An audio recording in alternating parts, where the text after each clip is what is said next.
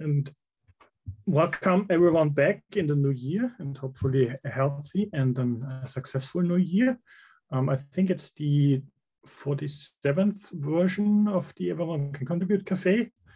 And after last year's session, where we talked about Raycast, which is a workflow application on macOS, shared by Michael Eigner, and we sneaked the Obstrace acquisition into the meetup, actually, with Seb and Matt joining live. And we thought about, well, what's going on with observability? How does it help with CI/CD pipelines, and so on? And this somehow sparked the idea for today's meetup. And in order to get the conversation going, I've prepared a short slide deck. So just to bring everyone up to speed what we are talking about, and if you're new to monitoring or observability, so you can get the feeling or get an idea. I don't want to do any frontal screen sharing now, and I'm speaking and you're listening and we're not joining the conversation. So I would encourage you to, whenever you have a question or you want to discuss a specific topic or something is unclear, just to jump in and unmute yourself. And yeah, that being said, Niklas helped me prepare the slides for today, and I think we should just be going. The thing is, where to start with observability? Well, something which I always think about is when talking about observability and monitoring. Quickly make that bigger. We have security, which we talked about shifting left. We had state black box monitoring. We had been adopting slowly with metrics, so something with Graphite and later on Prometheus. Then we had stage changes over time and metric data points and everything else. And we have been moving on in the past years with defining service level objectives, SLOs, with an agreement. So I'm agreeing with my customer to have 99.5% availability. We have objectives, which are normally higher than the level because we want to have, basically 100%, but not really. And there are certain indicators. And this moved into defining the 4 golden signals, which is defined by the Google SREs. And it turned out to be something like, okay, we have latency, traffic error, saturation, but at a certain point to see more, to get some more insights, to monitor things, to observe things, we need code instrumentation. And this was kind of the discussion, okay, monitoring and metrics, okay, this is a defined state. What is observability now? Can we maybe define the 3 pillars of observability? And this has been quite some discussion in the past years. So to get things started with metrics and with the first pillar, which could be metrics, we have Prometheus. Prometheus is simply said a daemon which collects the metrics from endpoints and does some auto discovery and much more. But in the end, it's a simplified way of getting insights into your application, into your services, and collect the metrics.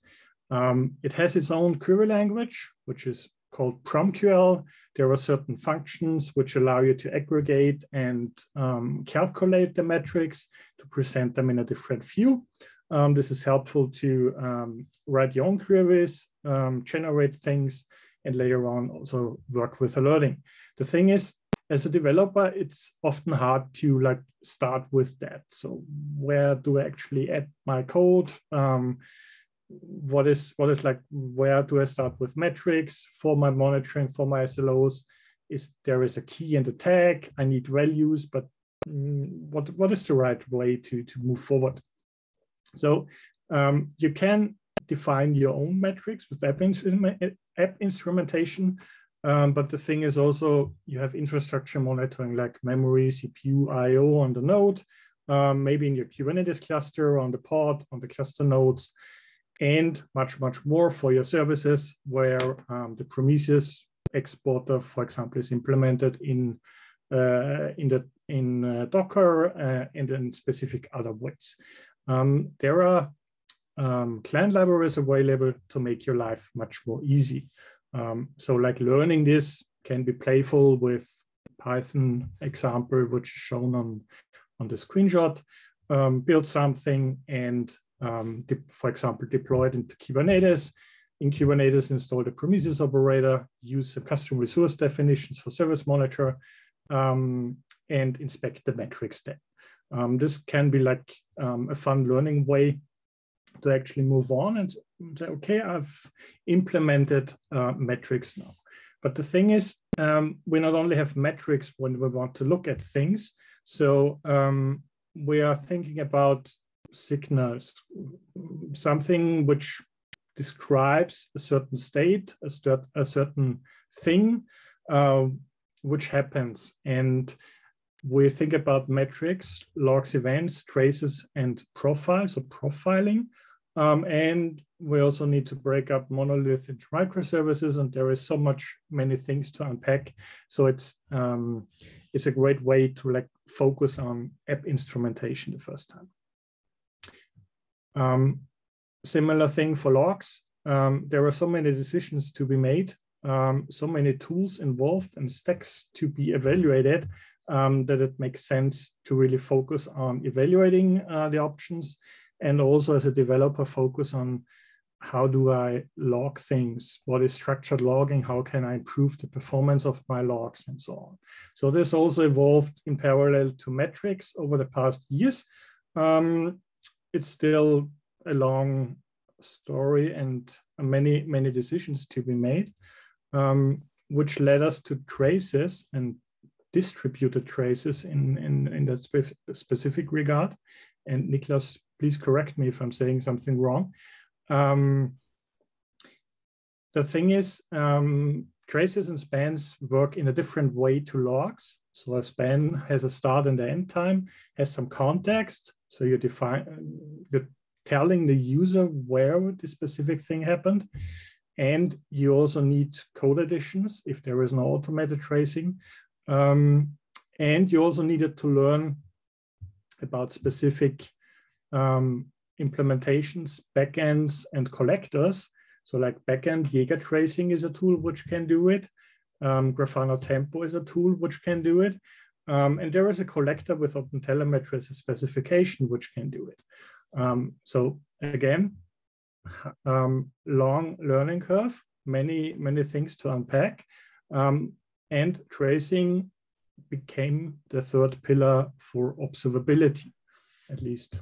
Probably people also know traces already before, so probably you can assume it, or you can see traces not every day, but if you're working with a browser and need to debug your front end locally, when you're clicking on inspect in the network tab, everything in there is also a trace in the end. Every request that is made is a trace. So, and why is no tracing something new in the system? Because traces were established. You need to go to network. Yeah, I remember that. And now I need to press record. You have turned off record. Oh. And now you need to refresh the site. And then you see on the top, the diagram, this is a trace in the end. So since you're doing multiple requests, it's loading something. And you see now something is happening, and it goes sync after sync. That depends on how the website is configured. If Google presentation do it really in a not in a parallel way, so they do it in step after step. But the interesting point in traces is that you see the total time. This is the longest span in the end, and then you can also see parallel requests. And where parallel requests often happen is in distributed system or in service-oriented systems. So for example, think about a simple microservice architecture where you have 3 services, a booking service, an order service, and an account service. And you want to get now insight into this architecture, which service called whom and who gets with which data and how long does it take. And all the stuff is helping with traces or distributed tracing in the end. The big benefit of that is that you can decide which data you want to put in to see the value out of it. So it's in short what traces. This was a quick live tryout. Thanks for the reminder of a browser developer tool, because this was also the thing which reminded me immediately when I saw Jaeger the first time, I think in 2017 or 2018, and thought, oh, I can totally debug slow websites with that. But there's certainly more behind it, and like many new things came about, and we will switch. I'm not planning to talk all day, but here's the thing: profiling also came around and became popular with open source in the past year, actually. So like providing application performance insights and see when a function is called too often or taking too much time, that you can see that in a graph and analyze that, similar to how you work with traces. And it's an additional data source. And so we could theoretically speak of the 4 pillars of observability now, but there's discussion going on if it's whether the pillars or if it's something else with observability. For now, we also thought about discussing like an overlap with observability, since we kind of used to collect logs and metrics over the past decade. Distributed tracing came a little later because there were open source tools being developed with open tracing and open sensors. And with open source, the adoption just got wider and much more like powerful, also in community building. We've seen that like metrics can be aggregated. Logging is tracking the changes in the system, like in a data stream, basically. And to the picture, which is shown on the right, with the, I don't know, is it called intersection? Yeah, where intersection or overlap. It's the same. Where everything comes together, we actually need to put in profiling as a data source or as a way to observe things or to correlate or to analyze things. So we need all these data being available, but there is a certain overlap, what is collected. For example, I could write a trace and a span similar to how I write logs in my application, like defining timing points and durations and saying, okay, the request to the for the client to the website is dependent on my microservices architecture in the background, and the query goes to the HTTP server, to the database cluster in the backend, to the Redis cache, and to the front end again. What is blocking the service, for example? Now, I think also that a lot of people are using like from, probably it's also interesting now, of course, with tracing, but also with how it comes from how would I use it on myself. Probably some people are already using it already. So at least the 2 intersections, so metrics and logging is mostly the standard, I would say, in production apps, because you use it mostly also on a daily basis, because you would get metrics to get the data to see if the system is up and running. Then you probably get an alert, and what you do then afterwards is, because with a metric, you don't have enough information. So you don't know what's happening in the system. You go into the logging intersection and check in your logging tool how the logs are in there and which events happened afterwards to make a good guess, or you know directly what's happened there, and then you're fixing it. So this is also a step that probably a lot of people do. And this is mostly the basic system that everyone has. And also interesting because in the Scala, what you see regarding low volume, high volume means like how many information needs to be stored. So metrics are mostly only numbers, and not so many data that need to be stored. For logs, it can be really big.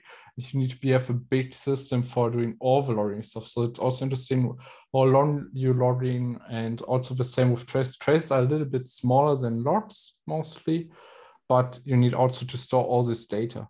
So this is also an important point, I would say.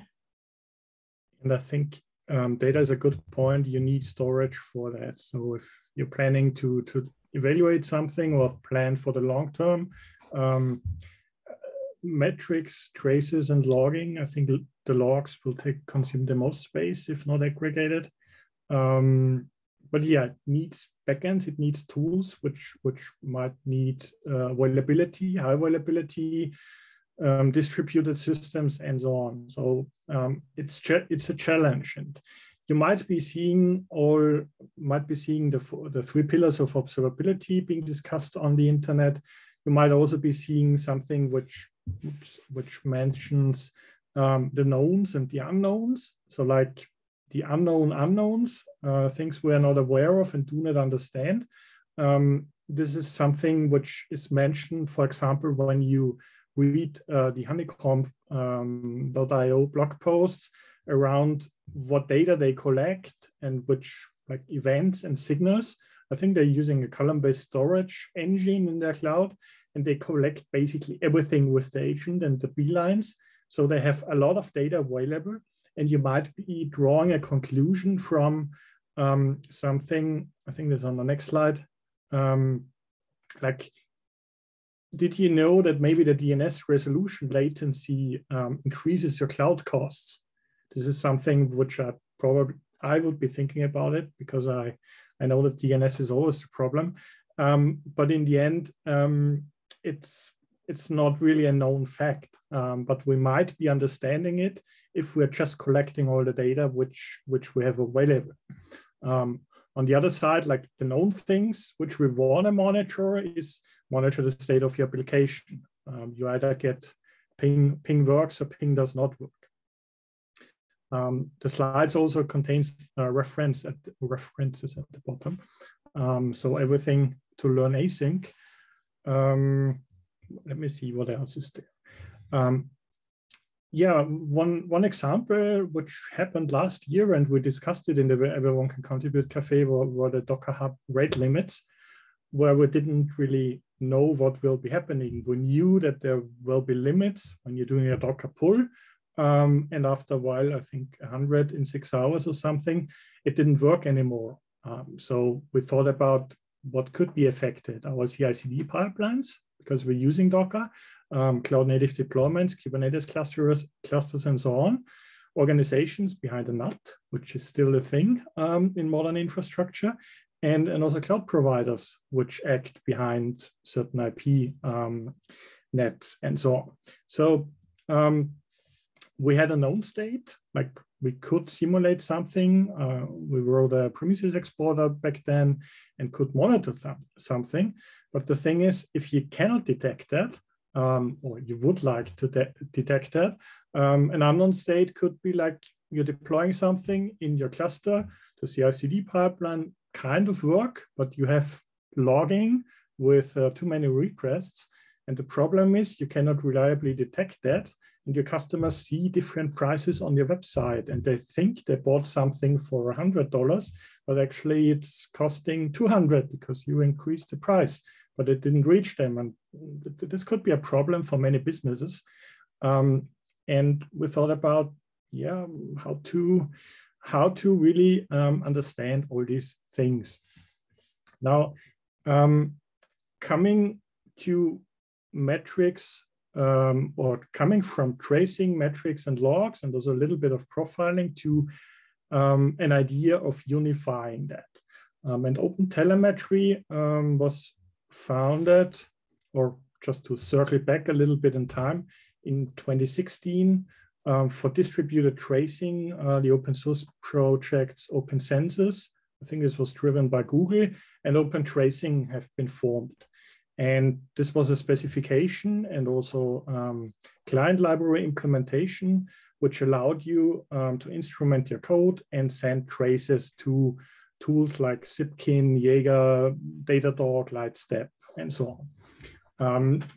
This has gotten like dual development or overlaps. So OpenTelemetry was founded And it aimed to merge open tracing and open sensors. It became a CNCF tech working group in the observability space. The project was created, and in 2021, it also added metrics and logs to its agenda and became an incubating project. So hopefully soon will be GA, ready to use and graduating. And most recently, last week, open tracing has been deprecated, or there is the idea to deprecate it and announce it, which is linked. So OpenTelemetry is here to stay. Now, what is it? How can you use or combine it with your existing tool stack, or how can you get started? One thing you need to understand is there is a collector or a sidecar, which then consumes the traces and the metrics, but you still need to provide your own backends. So for example, Jaeger for traces, Prometheus for metrics. If you want to instrument your application, there are client libraries and SDKs in development, which either allow you manual instrumentation with C++, Go, and so on, which is linked in the getting started documentation, for example, for Go, or certain languages allow you to do auto instrumentation. So something which I think plays proxy somewhere in the code and then does automated tracing or automated instrumentation. So this has been heavy under development in the past, I would say, 2 years, and is getting more traction in especially 2022. From a visual overview, you can think of having the agent or the collector service running in your Kubernetes cluster, or either being instrumented from pods from virtual machines and so on. This is a picture which I copied from the docs. Other examples for adoption range, for example, for Kubernetes system components, which has been added in 1.22 in alpha, I think. So the adoption is going further. More ideas on using OpenTelemetry, for example, with ops trace tracing. There has been an early demo being shared last week or this week. The other idea is to link metrics with traces. This is called exemplars. If you run into that. And one other thing which came about is CI/CD observability with tracing, like tracing your pipelines and find out the job duration and so on, which can also be achieved with OpenTelemetry.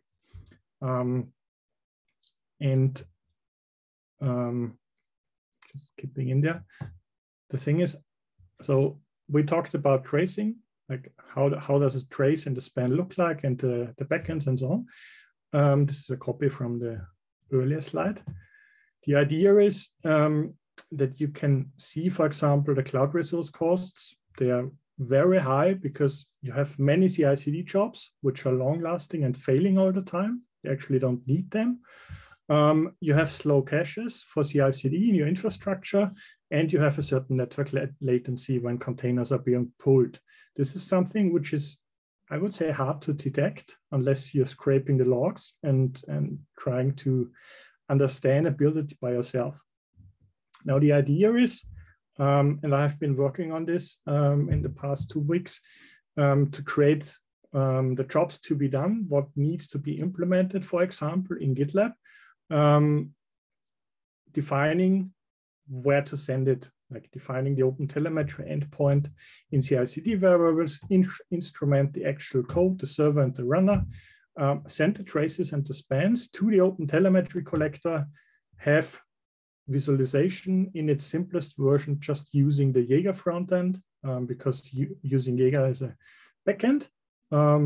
This is described in this GitLab issue, which is, I think, 15 pages long meanwhile.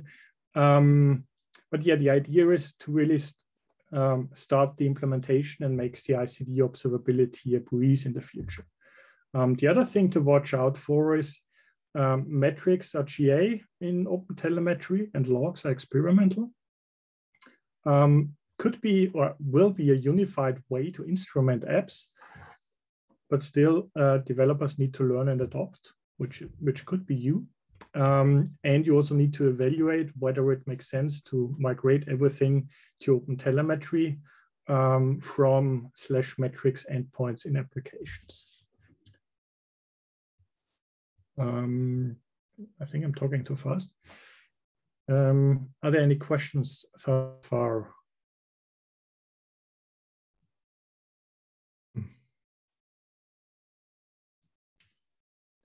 Okay. The other thing which is like interesting in observability, and this is something for left shifting SLOs, quality gates, which is something we discussed in 2020, so like 1 year and some months ago, around Captain,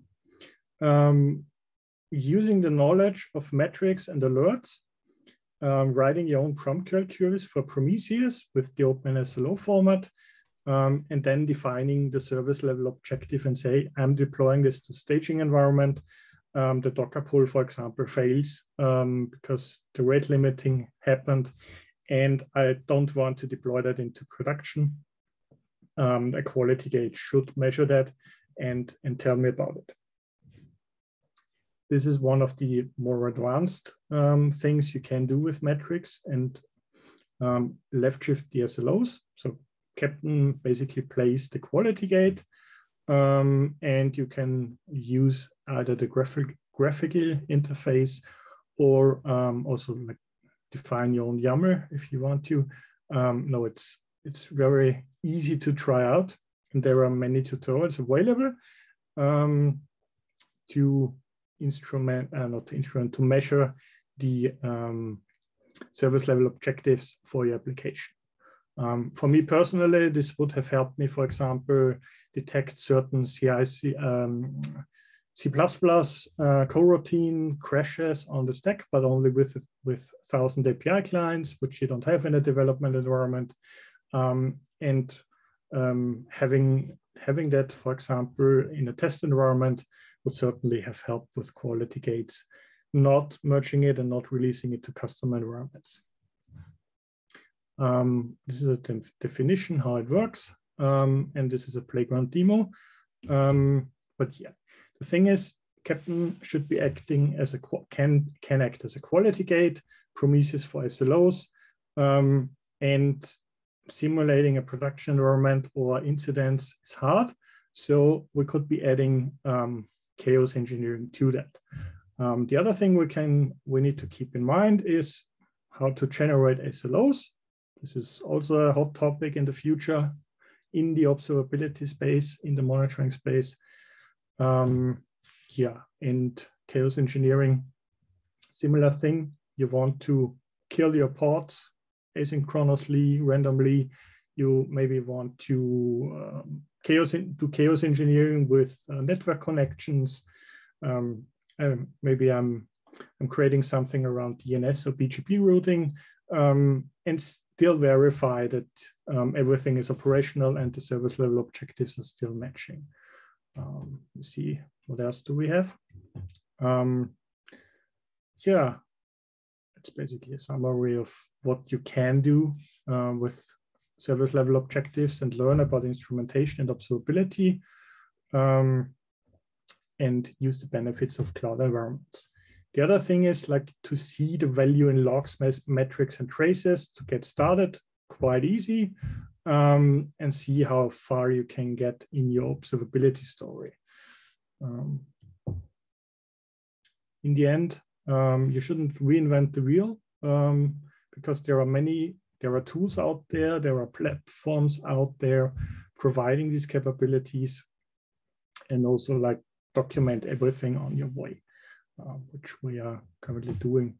The other thing which is interesting, or which hopefully comes around, is like some machine learning, which allows us to correlate metrics and traces in the future, and to easily make it more easy to identify any bottlenecks or CI/CD pipelines being blocked or external resources being the root cause of it. And the other thing I want to highlight is CD events, which is a newly formed specification or to be formed specification for continuous delivery events, which sounds very interesting to join and spark the conversation, not only for continuous delivery, but also for cloud native environments. Yeah, that's the recap. I copied the slide deck from a different one. And actually, resources are linked over here. And we want to start an open discussion now. The other thing I want to highlight is I own this domain and I thought about creating a resource for observability and learning it.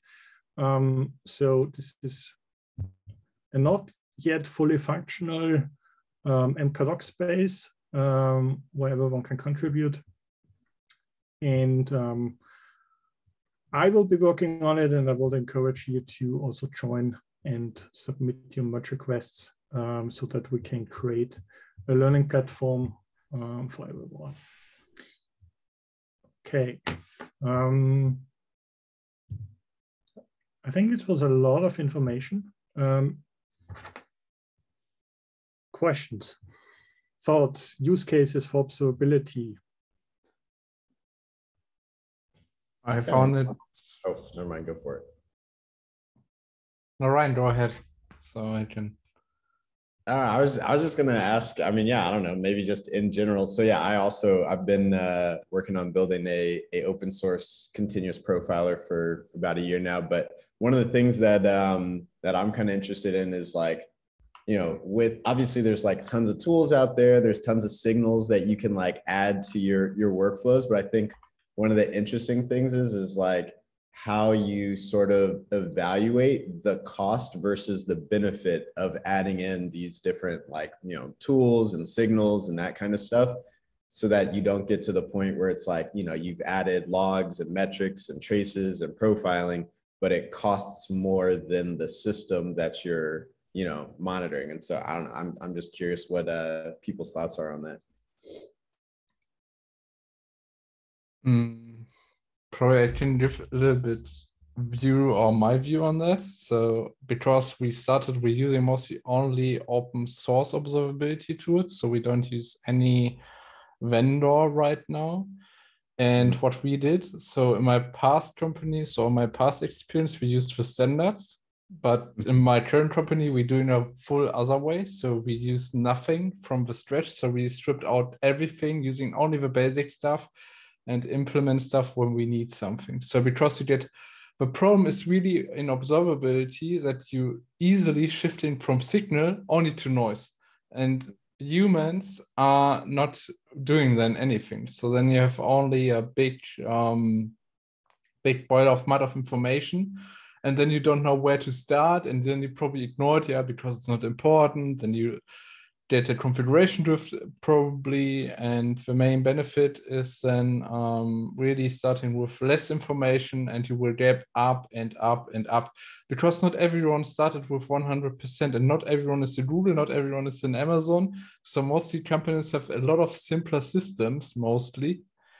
And it's also what we now see in the whole cloud native space, or I would say at least in the observability space, I found really interesting, because we had this, yeah, we need to have distributed systems. These needs to be different components.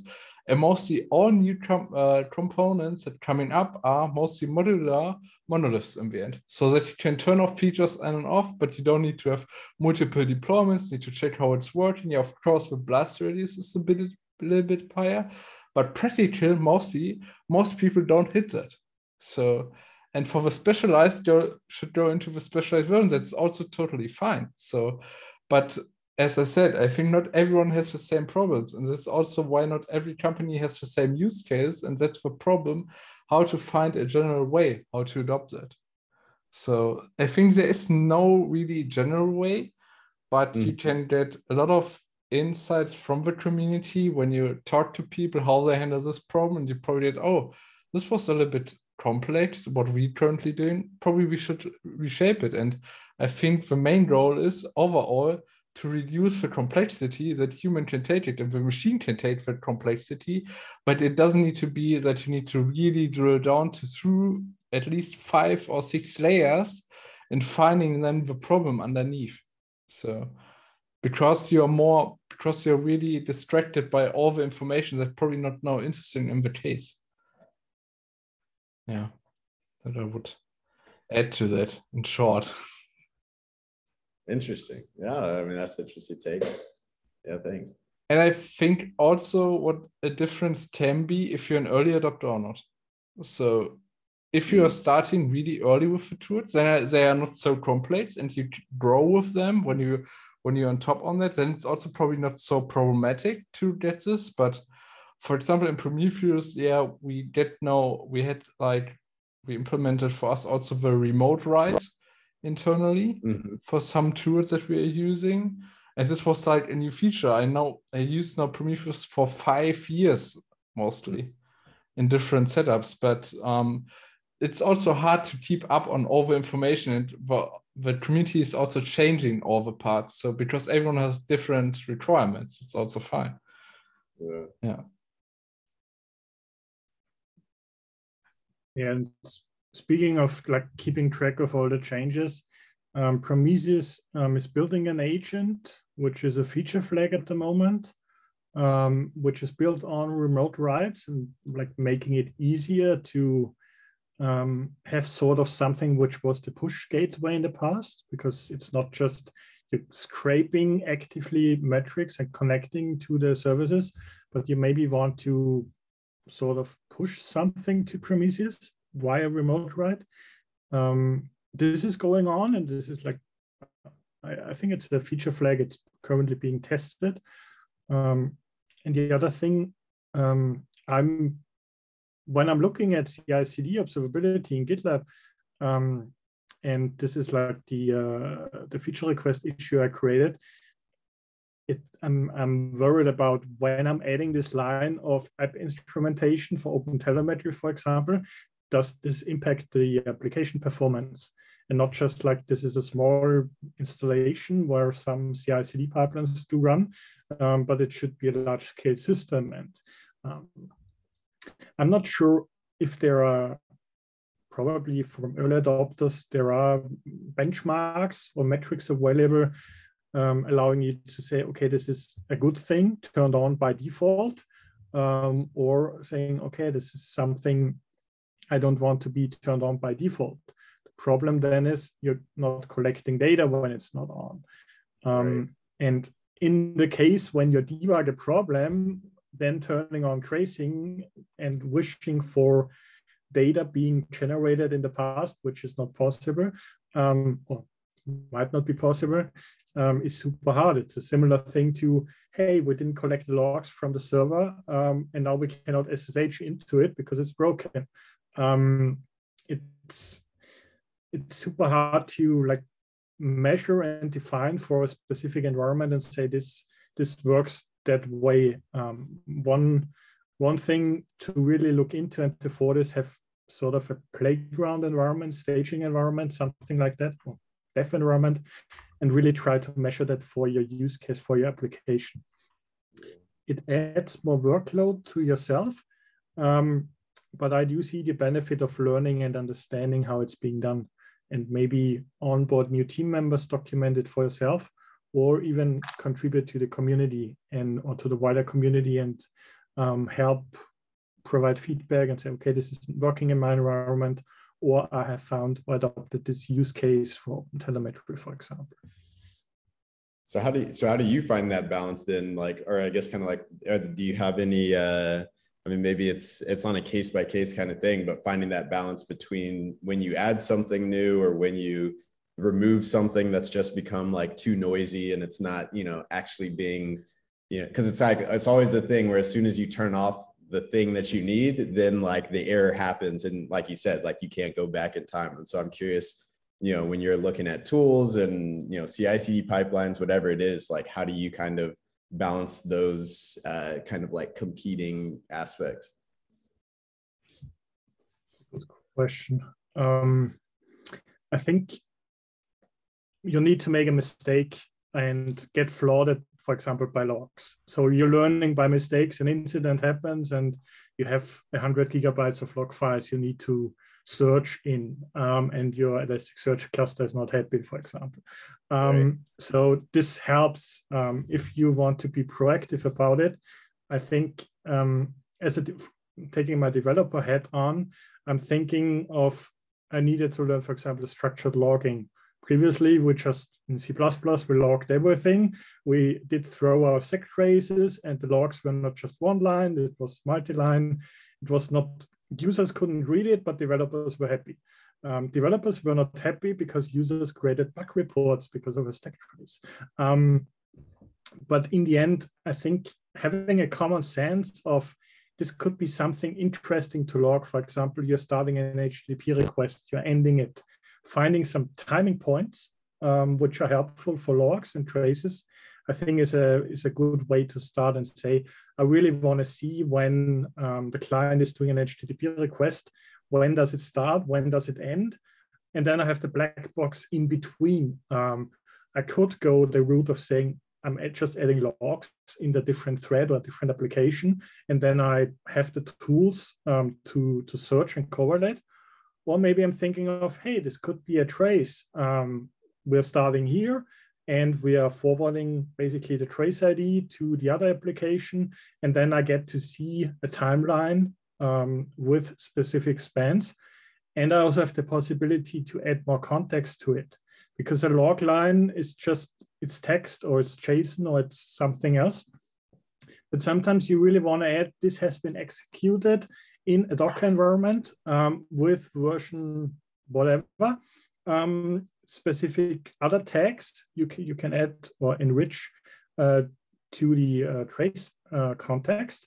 And this helps you to see, oh, the bottleneck is because we're using a too old version of Docker in that environment. And for some reason, the customer requests always go that route. Maybe we need to fix our HA proxy or something else. So I think thinking of use cases and incidents in your environment, which you hopefully have from the past, can be really helpful to say, this is a starting point I really want to look into. I hope this helps.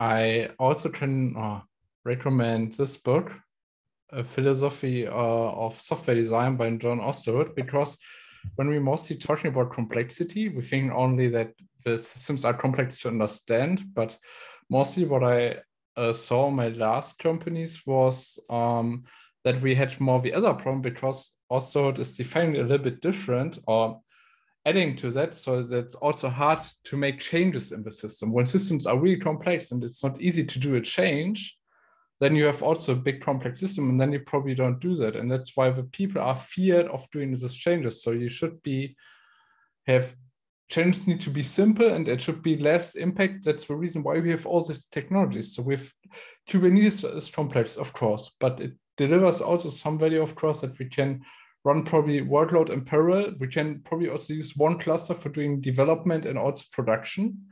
Of course, the root cause when then Kubernetes is down is probably another problem, but we can do then easily test it in the same system.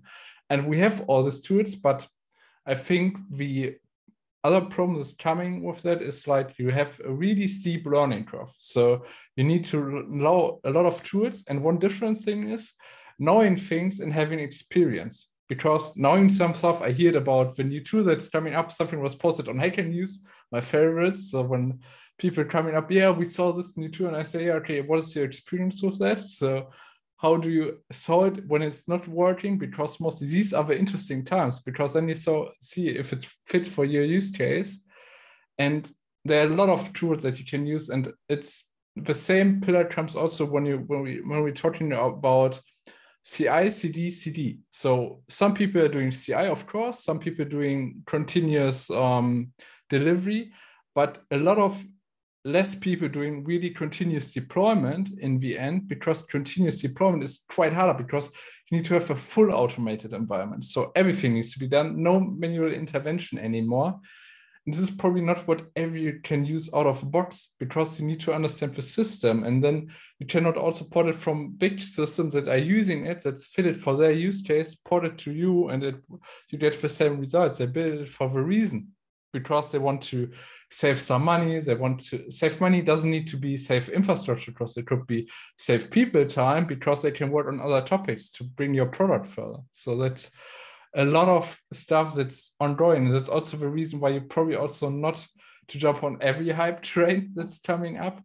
And also sometimes stay off Twitter of all the interesting stuff that is happening out there. A lot of people doing interesting stuff, but we have enough information out there. The more problem is find the right content for you, working on a simple problem, or working on a problem and doing a focus job, instead of turning out in different spaces, and then you make like digging a new hole, then you have a new hole, and then you never have anything finished. That's not a good result in there. Yeah. Definitely been there, done that. Yeah, it's everyone does that at some time. So it's interesting, because there's so many space, and the problem is that all people don't have enough time to learn all the things. It's more focus of having the things. Yeah.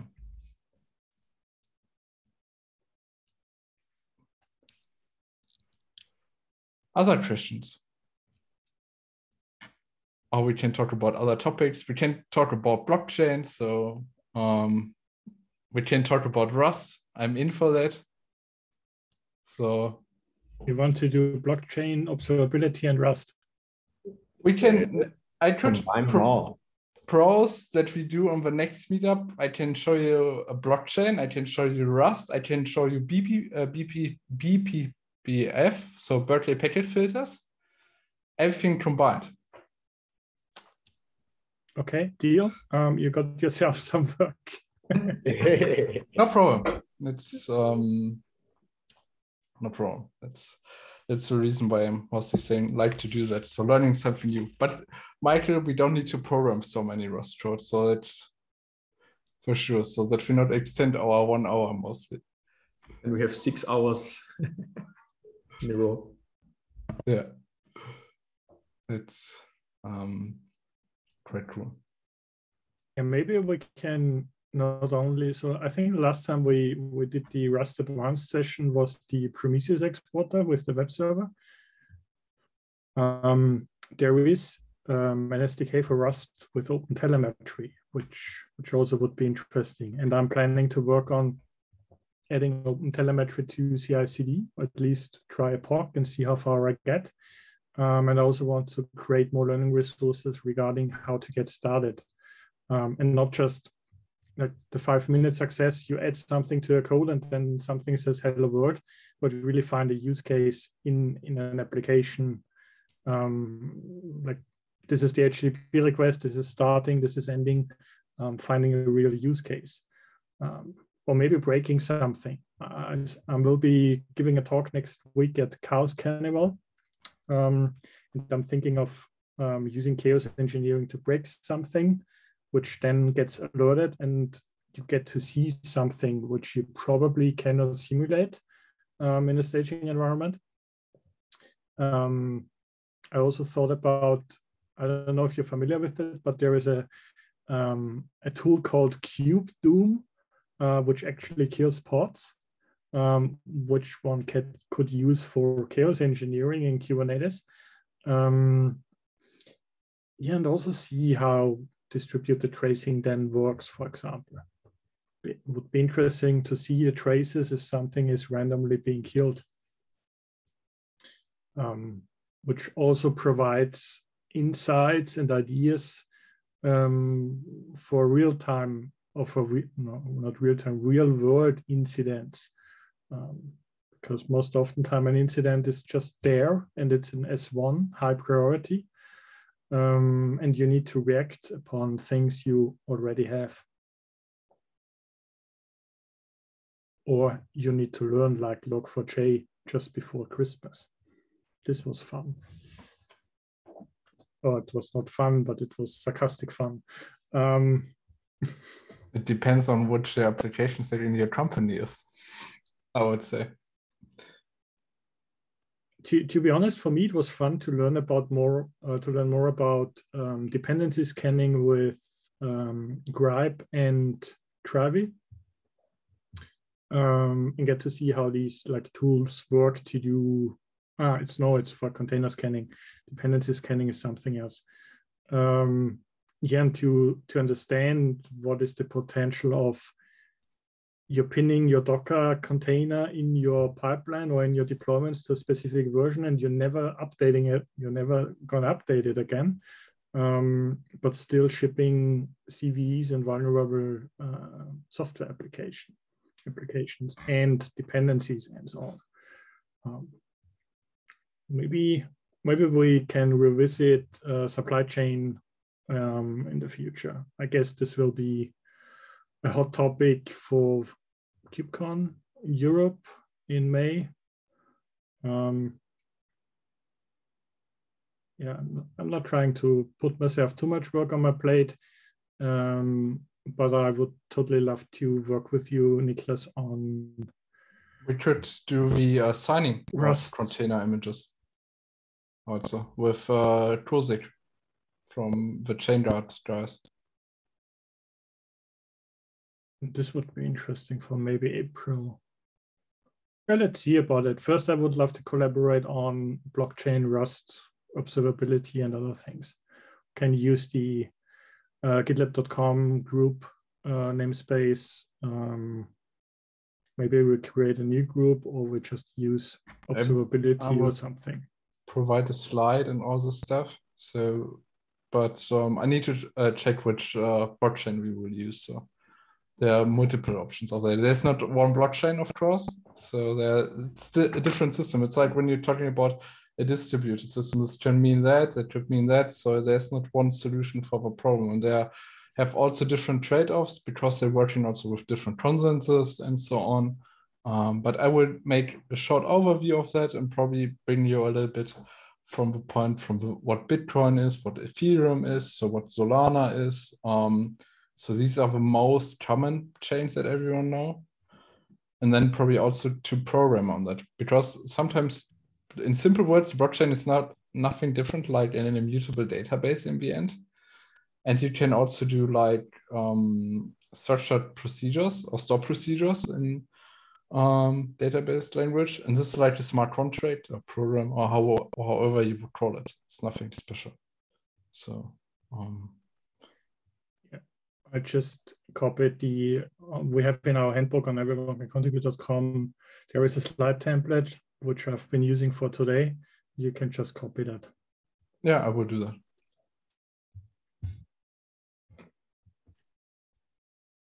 Oh, we talked a little over time. By over time, we have 7 p.m. On time. Yeah, I'm in GitLab speedy meeting, sorry. Anything else we could chat about? Everyone is silent. I think observability is just mind-blowing. A lot of stuff to learn and mostly also to use. I think, to be honest, it took me, when did I start? In March 2020. It took me 1.5 years to really fully understand what I can do with OpenTelemetry.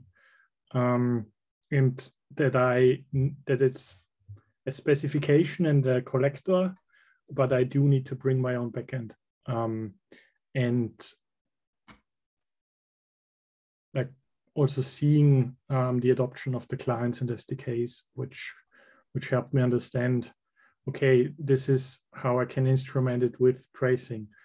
It's still a complex thing to add certain headers and then functions and dive into the code again. But it feels like a much more unified way and stable way, which is also used by vendors rather than building something on your own.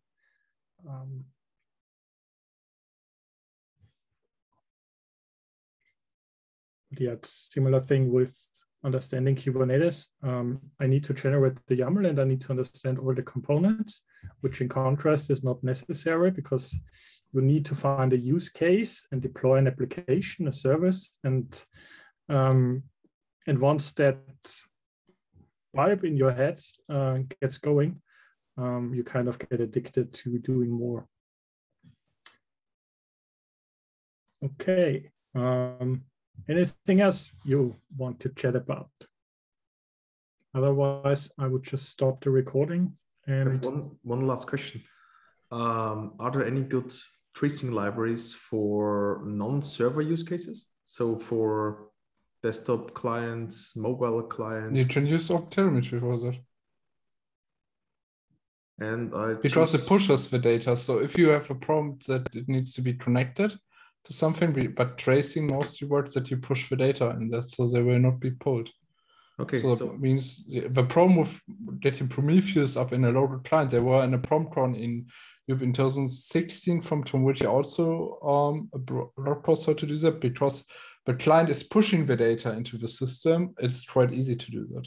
So, or it's technically possible. Otherwise, verse around it would be also possible, but of course, then a lot of more security teams have problems to implement this because you're probably mostly nutted and all this stuff. But you can do this with OpenTelemetry. So just searching for a good library or for which language? The API myself. You can, I think you can use the JavaScript library from OpenTelemetry and build it with NPM or with Node.js. I think we are thinking about a Visual Studio Code extension. Maybe correct me if I'm wrong with the assumption. Not directly. So I'm just searching for a way, because most stuff I see nowadays is server-centric. So distributed tracing and whatnot. And I have mostly the problem that I need to have classical end user clients. And pushing the data is there, and OpenTelemetry is a good foundation to have now a standard way to doing it. But building it into things like C++ applications is a little bit harder because there is no unified way for networking. So that's the technical background for OpenTelemetry, it uses gRPC in the background for sending or emitting traces to a OpenTelemetry collector. This is basically a daemon which needs to be running in your network where the application is in. So there needs to be a direct connection. I'm not sure if there is some proxying or forwarding already in place, but I do think that when you implement the OpenTelemetry C++ client in your application's code, so the thing is, let me see if I can quickly find it in the OpenTelemetry C++ getting started. Let me see. When you add that, the things you need to do, it's experimental, tracing is stable. Okay. Do we have examples? We have a lot of examples. Okay. This is not something I was looking for.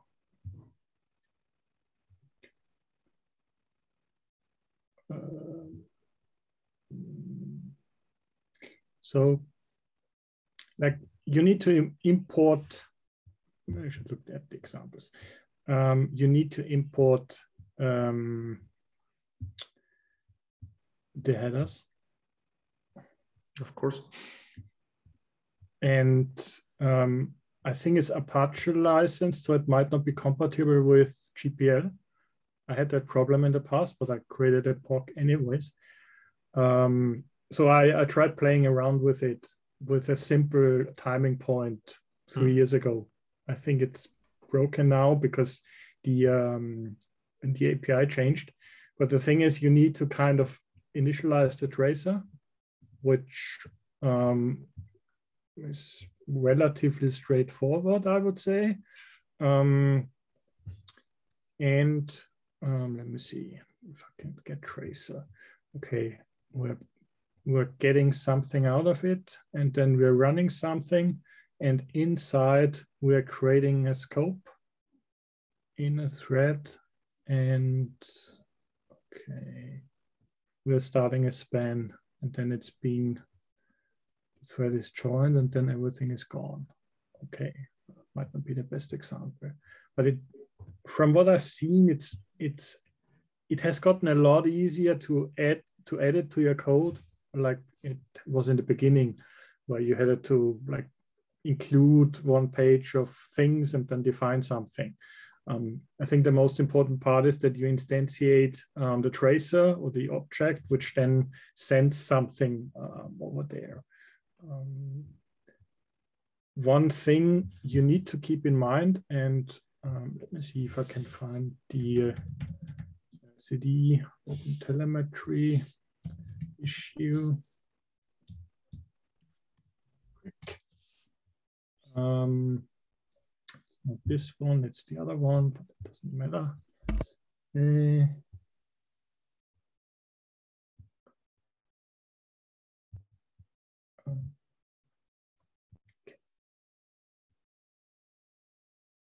So for some reason, everything is slow today.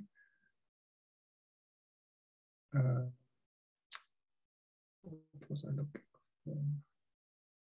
We do have, this one. Like the configuration you need for OpenTelemetry from the client side is really straightforward. You define a server, you're defining some authorization, maybe as an HTTP header, and you're defining the traces exporter, which can be, for example, Jaeger or just OpenTelemetry as the collector. And this is something you need on the client, which can be manipulated by environment variables. So you need to ensure that this this doesn't get overridden, which I tried describing over here. And that's basically, or that should be about it. In this specific example, it's about adding something with Ruby and Go, which I look forward to trying out. The thing is, OpenTelemetry can get quite overwhelming if you're looking into this picture, for example. And my recommendation is to really start as simple as possible, instrument a demo application, use Jaeger tracing as a tracing backend, because Jaeger also provides its own UI, so you can really start simple. And use the OpenTelemetry collector in the middle and build your own. I think there are some demo environments around with Docker Compose and probably Kubernetes. Meanwhile, build your own or use an existing demo environment and really do shorter iterations on adding traces and spans to your code, then open up the UI and then evaluate what's going on. Or maybe maybe you can use Grafana. You might be using Obstrace in the future. Something which is already there, and you don't need to worry about like installing 10 different tools and whatnot. Just use a simple installation. And when it comes to adding more than that and really instrumenting the application, you already have the Git history, things you learned, you hopefully documented. And there are certain examples which allow you to follow along. For this specific thing, I have found, let me see, it's not an issue anymore. It should be an epic soon. For example, Kubernetes has implemented that. And Kubernetes is written in Go. This should be the pull request for the AP server, and we can just see the changes. Probably it doesn't make sense to view the changes on the web interface, but there are certain examples out there which implement that, and this is something users can actually use in production already.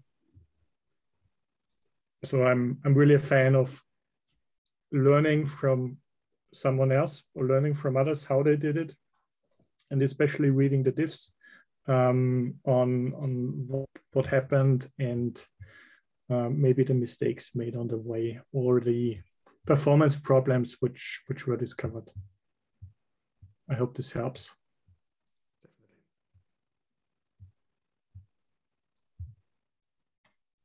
Perfect. Talking endless about observability today. Looking forward to our next meetup, which will be on the second Tuesday in February. I have no idea what it is, but we will announce it in our meetup group, and looking forward to chatting about blockchain, Rust, and observability, Niklas, right? Yeah. Okay, observability could be hard, but I think blockchain is quite hard, and also showing a little bit what you can do on that. And Rust is like at least an hour, or at least probably 2 hours, but I will speak a little bit faster, and we can watch the video in slower motion instead of watching videos faster. And then, yeah, but we can do that. So I can talk about blockchains and Web3. Okay. So. Yeah, perfect. Web3, blockchain, and learning about the technology behind it. Sounds super interesting. Thanks for that. And everyone watching, we will meet each other next month. And until then, have a great time, stay healthy, and see you soon. Bye. Bye.